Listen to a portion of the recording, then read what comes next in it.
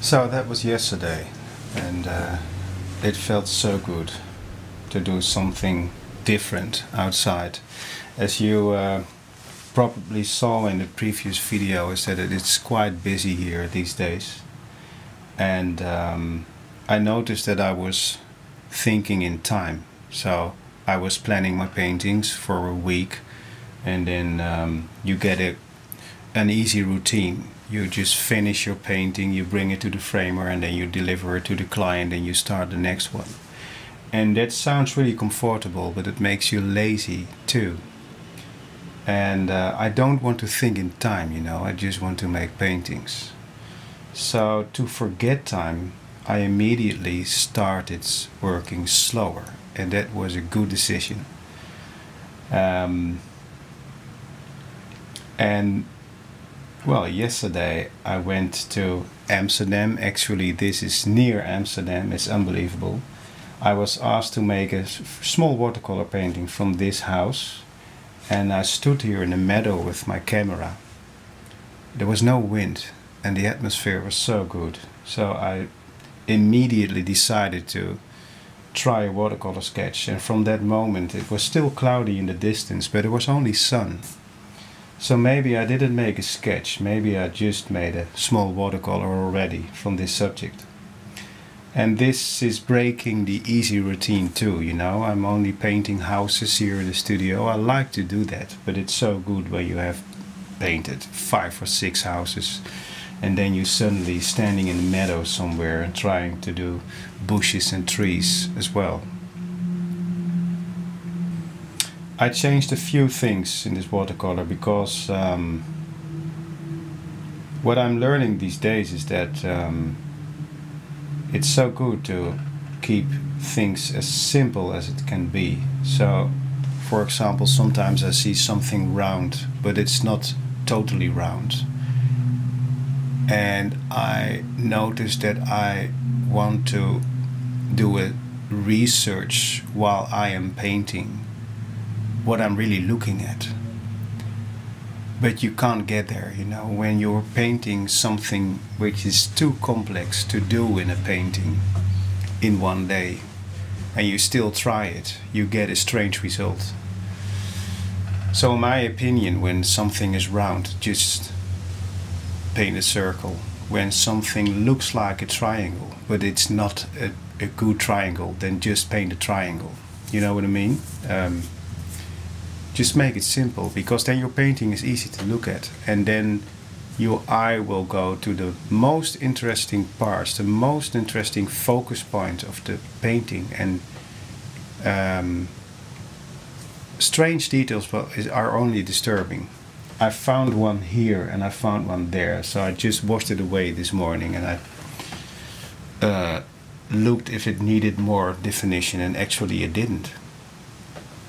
That was surprising me. Well, before I move on with this video, I want to do something that I'm promising for weeks now. Lots of you are asking me what kind of paper I'm using, what kind of palette I'm using, and I'll always answer that I will do a little tour here in the studio to show my gear. I think I should do this now for a few minutes. Let's start with the paper. Before I show my paper, I really want to say that you should just use your paper when it feels okay for you, because these are just personal things, you know. The paper I'm using now for a long time is the thickest paper I can find from Arches. The thinner ones are the same quality, no doubt, but the thicker one doesn't need to be wet and stretched before I start, so I just can put it on the board and start painting, and that saves time. So that's the only reason why I choose the thicker one. I have two reasons for choosing Arches. The first reason is that the structure of this paper is not everywhere the same, you know, it looks really naturally. And the second reason is that when I'm painting a shape with watercolor on this kind of paper, it stays flat, like a flat film of watercolor on the paper. And I tried other paper, and there I saw still my brushes, the moving brushes in this shape, and that was too disturbing for me. So that's personal, so that's why I really love this Arches paper. The palette. I bought this one I think 1 year ago when I started working outside again, and I choose this one because it has a lid. You can close it. So when you're working outside and the watercolor is still wet, it's no problem. You just close it and you put it in your bag. This is very good. It's a John Pike palette, made in the USA. I just bought it here in the shop. And I saw you can find it online too. And then the brushes. This brush took a lot of attention in a few videos. It's a shame there is no name on the brush, only a brand. This is from the Casaneo series from Da Vinci. Almost all the brushes I'm using are from Casaneo. For me, it's one of the best I can find now in this synthetic line. And this one has a strong, thin point here in the middle, and the other hair is a bit softer. And when you're using this one, you lose control because it feels like you are handling two brushes in one. And that's something I really love when I'm painting branches or bushes or leaves, for example. Another one without an English name, and I'm sorry for that, is this sleper. Here in Holland we call it a sleper. And a sleper is a brush which is just a round, small pointed brush, but the hair is longer. So it can absorb more water, and that works very well. This is another one, a very thin one. Also from Da Vinci, from the Nova Synthetics. Casaneo series. I use the flat ones, I use the round ones. It even has a series without a name. Yeah, I just find Casaneo on the brush, I'm sorry. Because this is a good one. This is actually a copy of the squirrel hair, I think. And the brand of watercolor paint I'm using is most of the pigments I use are from Daniel Smith. And maybe not well known in the States is this brand, Core. I use these brands because the pigments are strong and bright, and Daniel Smith has strange mixes too, with glitter in it, for example, and it sounds like you are painting with makeup. But in cityscapes sometimes it's really useful to try it for roofs with a certain hard reflection on it.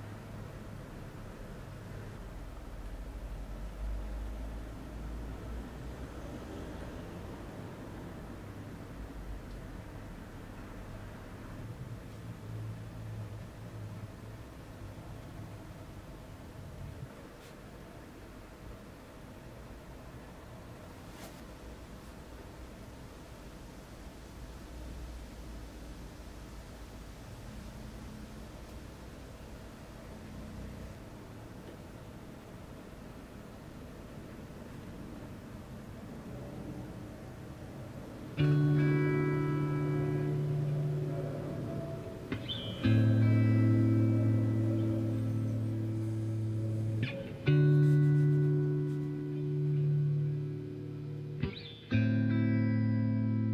morning I took my bicycle to go to the station. It takes me 1 hour. So I had the time to put a few things in my head in the right place. And I always like to visualize things that are going on. And suddenly I got a visualization of what's going on when you are totally focused on what you're doing and you feel quite disturbed by this process. Actually, that's going on a few weeks now here. And I would like to share this visualization with you without wanting to be your new age art teacher. Maybe it's a bit like that for you, but I think it's really useful to share, and it's the best way to explain how you can stay focused and relaxed and continue what you're doing. So this is what I mean. When someone is at his or her best, when you are able to make your best painting, create your best sculpture, write your best song, whatever, it doesn't matter what it is, but then you need all your qualities, and all your qualities are like this. This was my visualization this morning. They are all in one line. So let's call it, it starts with a fascination. You need passion, your willpower, focus, attention. Well, you can fill in it yourself. When this is all in one line, then actually you see it as the story of the chakra system. It's a very old story, of course, and maybe it's a quite new age story for you, but I think this story is not for no one. I think everyone is able to feel this. When you feel very strong and you are able to do the best things, this is what you feel. Everything is in one line and everything helps each other, and it makes you strong. But when you are working together, or when you are working for clients, for example, there can happen this. Well, this is the client or customer, and he or she has another wish. So he or she tells me that they don't want me to paint their house from the corner that I choose, but they want me to do it just in front of the building. Or they say, no, we don't prefer a watercolor. That's what you want, but we definitely want you to make an oil painting, for example. And then there will happen something like this. So this is the line, it breaks already here, and then the line is broken, it goes like this. This is exactly what I've felt now these weeks. And for me, it's not a big problem. I mean, I work a bit harder and I try to think from their imagination, and I try to make something they like with my own qualities. But after a few weeks, this is making you tired. This is making you very tired. And I think then you have three possibilities. The first possibility could be that you tell this client, well, please, you can trust me. I'm painting for years now. I know what I'm talking about. So please let me make what I can make, and you will see this is the best painting you can have. Or you can tell yourself, well, let's try and take this opportunity to learn something new, to learn something different. Or you can refuse it. You can say, no, then I'm sorry, we are not going to do this. I'm not able to make it like that. I think all these three possibilities are good, but you need this conversation. It's so important, because working like this is possible, but I think everyone gets a bit tired after a few commissioned works. This is so important, that everything is in one line and everything helps each other to feel that you can do it. So this is not mine. This came not totally of my mind this morning on my bicycle. This is a universal thing. You read it in many books as well. This is very old, but when you see it, it's so clear, and you know what you do. I feel free since I know how the importance of this line that needs to be a whole straight line. So in other words, I think I only trying to visualize the perfect state of mind to work at your best. So it's not something that you say to yourself that you must work like this. It's nothing else than a pursuit. It's an ideal, and well, it's something that you can find more often when you know how it works. But it remains an ideal because when something is your job, you always need to find a balance between the best way of working and in a collaboration with all the possibilities that you find. Well, the large watercolor for the office here in The Hague, I'm not happy with it. A few weeks ago I made a large watercolor for a client in Deventer, the river with the tower, maybe you saw it. I had to make it again. I made 2 watercolors. Last week I saw the first watercolor and I saw the same as I'm seeing now in the watercolor of this white building, that I only painted a subject, everything is in it, but I need to make another one. It falls apart. It's only summing up things that I want to paint in this composition, and I think when I paint it again, it's a different experience. So I want to destroy it. Sometimes then it opens a new possibility, it brings a new possibility to do something that's triggering me, and to put life in it. And if it doesn't work, then it's destroyed, and then I can make another one, because I never want to deliver a painting without a feeling that